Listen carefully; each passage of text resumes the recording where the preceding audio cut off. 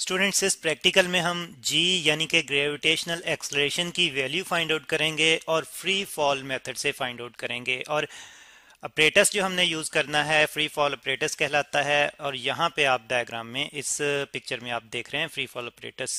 तो इसमें हमने ये करना है कि ये पेंडुलम बाब को लटकाना है यहाँ पे, और इस बार के साथ जो कि मूव कर सकता है, ये रॉड टाइप ये फ्रीली मूव कर ऑसिलेट कर सकता है, वाइब्रेट यानी कि कर सकता है इस तरह से। तो इसके साथ हमने बांध के लटकाया है। जैसे ही हम इसको यहाँ से धागा काट के फ्री करेंगे इस पेंडुलम बाब को, ये नीचे की तरफ गिरेगा और गिरते हुए ये इस तरफ ऑसिलेट करेगा। तो यहाँ पे आते हुए ये टकराएगा बाब इसके इस एंड से। अब जितना डिस्टेंस यहाँ से लेकर यहाँ तक का इसने कवर किया है हम वो देखेंगे। और इसके साथ साथ इस बार का यहाँ से यहाँ तक मूव करने का जो टाइम है उतना ही टाइम इसने यहाँ से यहाँ तक ट्रेवल करने के लिए लिया होगा। तो बार का टाइम पीरियड फाइंड आउट करते हुए उसका फोर्थ पार्ट ले लेंगे हम, और उसकी मदद से फिर हम यानी कि हाइट जो इसने ट्रेवल की है और जो टाइम पीरियड है उसका फोर्थ पार्ट फार्मूले में पुट करते हुए हम सॉल्व करेंगे और जी की यानी कि ग्रेविटेशनल एक्सलेरेशन की वैल्यू फाइंड आउट करेंगे। और ये 5 स्टेप्स फॉलो करते हुए हमने ये प्रैक्टिकल परफॉर्म करना है। सबसे पहले अपरेटस देखेंगे, क्या चीज़ें रिक्वायर्ड होंगी हमें इस प्रैक्टिकल को करने के लिए। Procedure step by step discuss करेंगे, यानी कि परफॉर्म किस तरह से करना है प्रैक्टिकल को, और इसी दौरान में मेजरमेंट्स जो लेनी है वो देखेंगे, और फिर कैलकुलेशंस करेंगे, और फिर फाइनली रिजल्ट फाइंड आउट करेंगे जो कि असल में हमने ग्रेविटेशनल एक्सलेरेशन की वैल्यू फाइंड आउट करनी है। तो अब सबसे पहले हम अपरेटस देख लेते हैं, जो चीज़ें हमें चाहिए इस प्रैक्टिकल के लिए। ऑपरेटस में एक तो हमें फ्री फॉल ऑपरेटस चाहिए होगा। ये स्टैंड होता है जैसे कि यहाँ पे आप देख रहे हैं, इसके साथ एक आर्म लगा होता है और आर्म के साथ एक पुली अटैच होती है, और इस स्टैंड के ऊपर भी एक पुली लगी होती है, और इसके साथ इस स्टैंड के साथ एक बार यानी कि एक रॉड जो है वो लगी होती है जो कि फ्रीली वाइब्रेट ऑसिलेट यानी कि कर सकती है।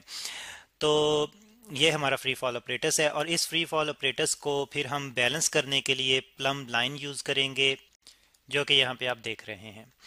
और प्लम लाइन इस्तेमाल करते हुए हम इसको बैलेंस करेंगे, और यहाँ पे इसका लेवलिंग स्क्रू है जिसकी मदद से इसको हम बैलेंस करेंगे। हम एक पेंडुलम बाब लेंगे जैसे कि यहाँ पे आप देख रहे हैं, जिसको हम यहाँ पे लटकाएंगे धागे की मदद से। तो फिर हमें थ्रेड की भी ज़रूरत पड़ेगी, और धागे को यहाँ से काटने की बजाय हम इसको जलाएंगे। मैच बॉक्स लेना होगा फिर उसके लिए हमें, और जो लेंथ ये यानी कि डिस्टेंस जो कवर करेगा उसको मेजर करने के लिए हम मीटर रूल की भी ज़रूरत पड़ेगी। और कुछ फ्री फॉल ऑपरेटर्स में उनके साथ ऑलरेडी मीटर रूल जो है वो लगा होता है, तो लेकिन अगर ना लगा हो तो हमें अलग से मीटर रूल लेना पड़ेगा। फिर जब ये बार ऑसिलेट करेगा तो उसका टाइम नोट करने के लिए और टाइम पीरियड कैलकुलेट करने के लिए हमें स्टॉप वॉच भी चाहिए होगी। तो ये तो है ऑपरेटर्स। अब इसी ऑपरेटर्स को इस्तेमाल करते हुए सबसे पहले अरेंजमेंट डिस्कस कर लेते हैं। तो जैसे कि मैंने आपको बताया कि हम सबसे पहले ऑपरेटर्स को बैलेंस करेंगे प्लम लाइन की मदद से। फिर उसके बाद हम ये करेंगे कि थ्रेड यानी कि धागे की मदद से हम पेंडुलम धागे का एक सिरा पेंडुलम बाब के साथ बांधेंगे, और दूसरा सिरा जो है इस बार के इस एंड के साथ लगे हुए हुक के साथ अटैच करेंगे, और फिर उसी धागे को इस पुली से गुजारते हुए इस आर्म के साथ लगी हुई पुली से या सपोर्ट से गुजारते हुए इस पुली में से गुजारेंगे और बाब को यहाँ पे लटकाएंगे। अब जब हम बाब को यहाँ पे लटकाएंगे तो उसके बाद हम ये वाला पॉइंट जहाँ पे बाब लटका हुआ है, और इस एक बात का ख्याल रखना है कि बार जिस पॉइंट के पे यानी कि अपने पिवट पे एडजस्ट है ऑसिलेट करता है फिक्स पिवट के अलोंग, तो वहाँ से हमने बाब को थोड़ा सा नीचे रखना है और उस पोजीशन को हमने मार्क करना है जो बाब की पोजीशन है। अच्छा, अब इसके बाद हमने यहाँ पे धागे से जो है सॉरी माचिस की मदद से यहाँ से धागे को जलाते हुए हमने धागा एक तरह से तोड़ देना है, जिससे बाब जो है फ्रीली नीचे की तरफ गिरेगा और ये बार जो है इस तरफ ऑसिलेट करेगा। बाब इस रॉड के साथ नीचे किसी पॉइंट पे टकराएगा गिरते हुए, और जितना फिर डिस्टेंस इसने कवर किया है और उसी दौरान में उतने ही टाइम में ये बार जो है वो यहाँ तक पहुँचेगा, तो वो टाइम हमने फिर ऑसिलेशंस की मदद से फाइंड आउट करना है। तो वो टाइम और हाइट जो कवर हुई है वो हम लेते हुए जी की वैल्यू फाइंड आउट करेंगे।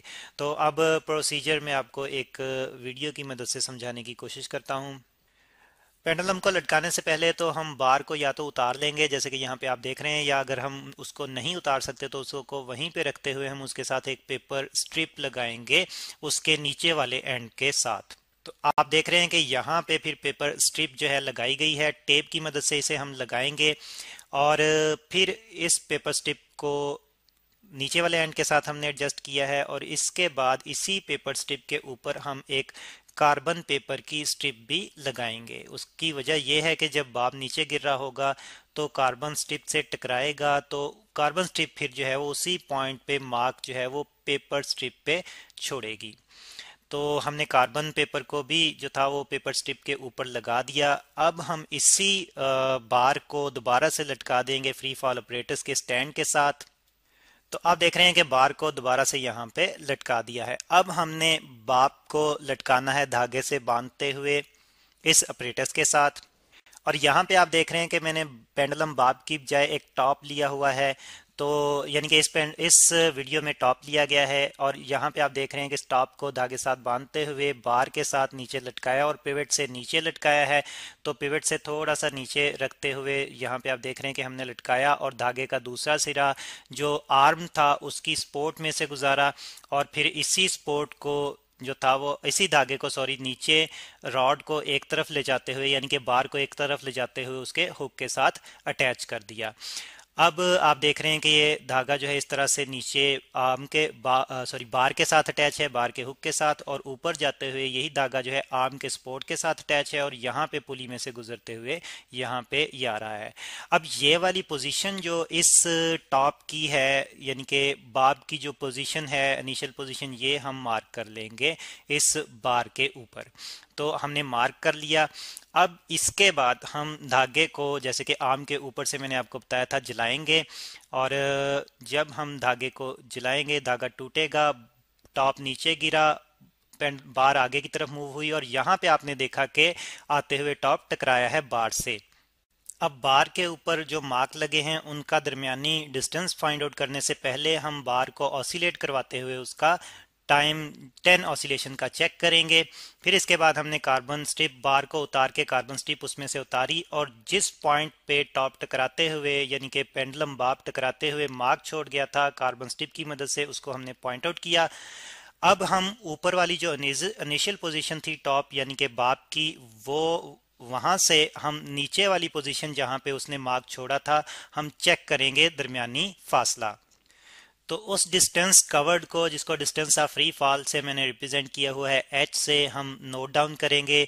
और अगर आपके पास ऐसा ऑपरेटस है जिसके ऊपर पहले से मीटर रॉड मौजूद है तो फिर पेंडुलम बाब को जिस इनिशियल पोजीशन पे फिक्स किया था तो वो पॉइंट भी हमने जो है वो ले लेना है और फिर जहां पे उसने मार्क छोड़ा है नीचे वो पॉइंट भी हमने ले लेना है। सेंटीमीटर में हमारे पास ये रीडिंग्स आएंगी और मेरे पास जो रीडिंग्स आ रही हैं वो मैं यहाँ पे नोट डाउन करूंगा और उनकी मदद से डिस्टेंस ऑफ फ्री फॉल जो है वो कैलकुलेट करूंगा। तो मेरे पास जो ऑपरेटस था उस पर रॉड यानी कि ऑलरेडी जो था वो मीटर रूल लगा हुआ था आर्म के साथ बार के साथ। इनिशियल पोजीशन बार की जो 7 सेंटीमीटर आई थी एन से मैंने रिप्रेजेंट की और जहां पे उसने नीचे गिरते हुए मार्क छोड़ा था बार पे वो 78.7 सेंटीमीटर पे छोड़ा था। अब मैं इन दोनों का दरमियानी फासला यानी कि दोनों को सब्ट्रैक्ट करते हुए इस क्वांटिटी में से इस क्वांटिटी को सब्ट्रैक्ट करते हुए distance of free fall find out करूंगा। तो डिस्टेंस ऑफ फ्री फॉल 78.7 में से 7 माइनस करते हुए मेरे पास 71.7 आया सेंटीमीटर में। यहाँ पे मैंने नोट डाउन कर लिया। अब जैसे कि मैंने आपको बताया था कि हमने ऑसिलेशंस भी बार की लेनी है और 10 ऑसिलेशन के लिए हमने टाइम नोट करना है स्टॉप वॉच की मदद से, तो वो भी मैंने नोट डाउन किया और 2 दफ़ा किया यानी कि 2 दफ़ा ऑसिलेट करवाया। 10-10 वाइब्रेशंस के लिए मैंने टाइम अलग अलग नोट किया और बार को उतारने से पहले, और वो टाइम यहाँ पे मैं लिख लूँगा। तो मेरे पास पहली दफ़ा की 10 वाइब्रेशंस के लिए भी 15.3 सेकंड टाइम आया और दूसरी दफ़ा के लिए भी 15.3 सेकंड टाइम आया। अब दोनों को ऐड अप करके 2 पे डिवाइड करते हुए मैं मीन फाइंड आउट करूंगा इसका। तो दोनों दफ़ा के 10 वाइब्रेशंस के टाइम को ऐड अप करते हुए मैंने 2 पे डिवाइड किया और मीन मेरे पास 15.3 सेकंड आया टाइम, मीन टाइम। और अब मैं इसको 10 पे डिवाइड करूंगा यानी कि टोटल नंबर ऑफ वाइब्रेशंस पे, और उससे मुझे टाइम पीरियड मिल जाएगा। तो मीन को 10 पे डिवाइड करते हुए मुझे टाइम पीरियड 1.53 सेकेंड मिला। अब मैं फार्मूले में वैल्यूज़ पुट करूंगा और जी की वैल्यू कैलकुलेट करूंगा। तो h को 32 से मल्टीप्लाई करना है हमने, जैसे कि यहाँ पे आप देख रहे हैं 32 और h की वैल्यू हमारे पास 71.7 आई है, यानी कि डिस्टेंस ऑफ फ्री फॉल, और डिवाइड बाय टाइम पीरियड का स्केयर लेना है हमने, यानी कि 1.53 हमारे पास टाइम पीरियड है, इसका हम स्केयर लेंगे। और जब मैं इनको बारी बारी सॉल्व करूँगा तो मेरे पास 32 मल्टीप्लाई बाय 71.7 की वैल्यू का आंसर आ रहा है 2294.4। और जब मैंने टाइम पीरियड का स्केल लिया तो उसको मैंने राउंड ऑफ करते हुए मैंने देखा कि 2.34 मेरे पास आ रहा है आंसर। और जब मैंने डिवाइड कर किया, यानी कि इस फ्रैक्शन को सॉल्व किया जी की वैल्यू के लिए, तो 980.5 सेंटीमीटर पर स्क्वायर ऑफ सेकंड में मेरे पास ये वैल्यू आ गई। यहाँ पे मैंने पहले अपने एक्सपेरिमेंट के लिए, पहली परफॉर्मेंस के लिए जी की वैल्यू फाइंड आउट जो की है यहाँ पे नोट डाउन कर लूँगा। तो पहली दफ़ा परफॉर्म करते हुए आपने देखा कि हमने रीडिंग किस तरह से ली और जी की वैल्यू जो है वो फाइंड आउट कर ली कैलकुलेशंस की मदद से। अब 2 दफ़ा दोबारा से हमने प्रैक्टिकल को दोहराना है, और दोहराने के लिए हमने ये करना है कि हमारा जो पेंडुलम बाब है इसकी इनिशियल पोजीशन अब थोड़ी सी चेंज करके इसको लटकाना है, और फिर जो है इसके मुताबिक इसकी फाइनल पोजीशन भी चेंज हो जाएगी नीचे गिरते हुए, और यानी कि एक मुख्तलिफ पोजीशन पे अब मार्क छोड़ेगा। और फिर उसके बाद हमने फिर से बार पे डिस्टेंस फाइंड आउट करने से पहले हमने जो है बार को ऑसिलेट करवाते हुए टाइम पीरियड चेक करना है इसका, और जो एच हमारे पास आया है और जो टाइम पीरियड आया है उसको यूज़ करते हुए जी की वैल्यू फाइंड आउट करनी है। तो यानी कि अगली 2 दफ़ा के लिए हमने जस्ट ये करना है कि बार की थोड़ी सी पोजीशन जो है वो नीचे की तरफ कर देनी है। तो इससे ये होगा कि बार थोड़ा सा ऊपर की तरफ उठ जाएगा, यानी कि इसको मज़ीद ऊपर की तरफ उठाना है ताकि बार जो है थोड़ी सी मज़ीद नीचे की तरफ आ जाए, पोजीशन इसकी थोड़ी सी चेंज हो जाए। तो लेकिन ज़्यादा पोजीशन चेंज नहीं करनी, और मतलब थोड़ा से डिफरेंस के साथ पोजीशंस जो हैं वो चेंज करनी है। अब 2 दफ़ा मैंने इसी तरह से मज़ीद परफॉर्म किया पोजीशंस चेंज करते हुए, और जो रीडिंग्स मैंने ली तो उनको आप यहाँ पे देख रहे हैं कि मैंने बाब की इनिशियल पोजीशन अब 8 सेंटीमीटर पे एडजस्ट की, और फिर उसके बाद मार्क उसने छोड़ा 79.6 सेंटीमीटर पे। एच मैंने फाइंड आउट किया दोनों का डिफरेंस लेते हुए, तो 71.6 सेंटीमीटर आ गया मेरे पास। और फिर मैंने जो टाइम नोट किए हैं 10 ऑसिलेशंस के लिए वो भी मैं यहाँ पे आपको दिखाता हूँ।